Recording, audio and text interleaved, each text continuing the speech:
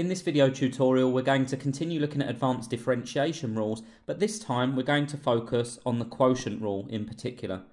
Now, the quotient rule is used whenever we have a fraction or a function divided by a function, as we'll see in a moment. Now, on the screen here, we have our equation sheet for the calculus topic, and the formula that we're going to be applying this time is the one here which reads dy by dx, or the derivative, equals v du dx minus u dv dx, all divided by v squared.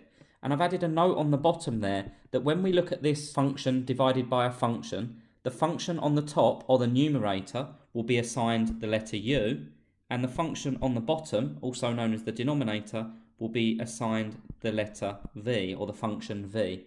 We would then differentiate u with respect to x, we would differentiate v with respect to x, and then we could apply all of that to the equation for the quotient rule.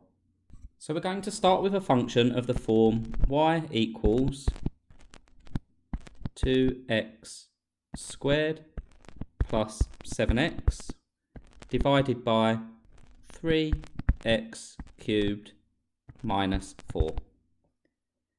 Now, as we said before, the numerator will be assigned the letter u and the denominator will be assigned the letter v. Therefore, u is 2x squared plus 7x, and v is 3x cubed minus 4. We need to differentiate each of those with respect to x, so we're going to get du by dx. Now 2x squared differentiates to 4x, and 7x just differentiates to 7. Next we're going to differentiate v with respect to x, so dv by dx. Well, if we differentiate 3x cubed, we're going to get 9x squared. And if we differentiate minus 4, a constant, or minus 4, will just differentiate to 0. Okay, so just as a reminder, our formula for the quotient rule states that dy by dx equals v du dx minus u dv dx, all divided by v squared. So if we set this up on the other side now, we have dy by dx equals v du dx.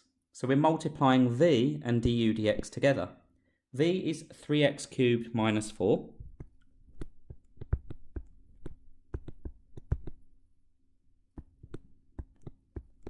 And du dx is 4x plus 7.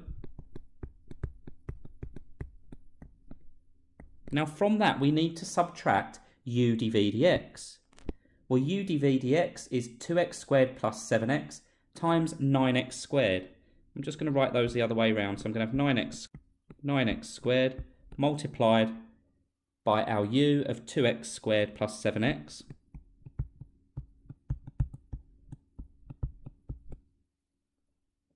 And all of that needs to be divided by v squared. Well, v is 3x cubed minus 4.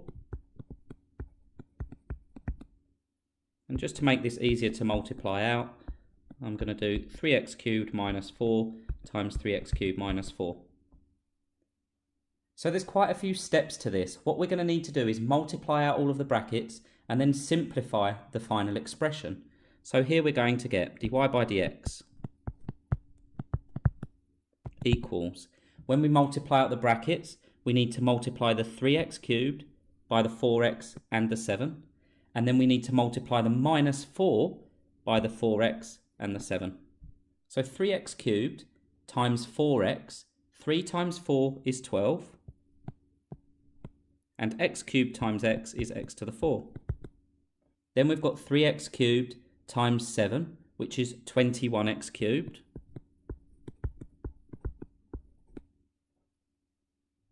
Next we've got minus 4 times 4x, which is minus 16x. And then we've got minus 4 times 7, which is minus 28.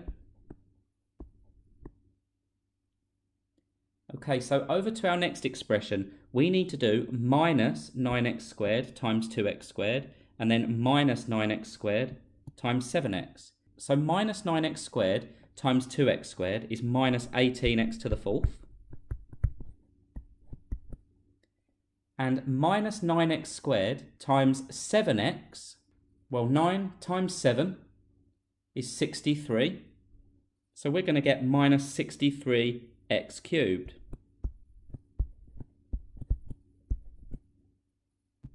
Okay, now onto the bottom of our fraction. So first of all, we need to multiply the 3x cubed by both the terms in the second bracket. So 3x cubed times 3x cubed is 9x to the 6.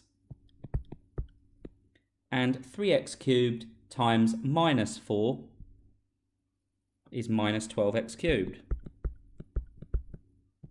We then need to repeat that, multiplying both terms in the right-hand bracket by the minus 4 in the left-hand bracket. So we have minus 4 times 3x cubed is minus 12x cubed.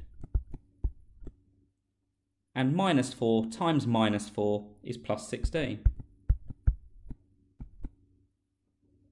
Okay, so next we need to simplify this by collecting like terms. So dy by dx equals, if we go to the top of the fraction first of all, we have 12x to the fourth and we have minus 18x to the fourth. So if we take 12x to the fourth and we minus 18 lots of x to the fourth, we're going to be left with minus 6x to the fourth. And we've dealt with that term and that term there. If we next move on to terms involving x cubed, we have 21x cubed here, but we have minus 63x cubed here. 21 minus 63 is minus 42x cubed. So we've dealt with that term and that term. And then finally, we have minus 16x minus 28 for our remaining two terms. Moving on to the bottom then, we have 9x to the 6. We have minus 12x cubed minus 12x cubed, which is minus 24x cubed, plus our 16. And that is the derivative of our original function, y equals 2x squared plus 7x, all divided by 3x cubed minus 4. Now what a question may ask you to do is to find the gradient or the derivative of this line when x is a given value. So let's say, for example, it asked you to find the gradient of the line when x equaled 2.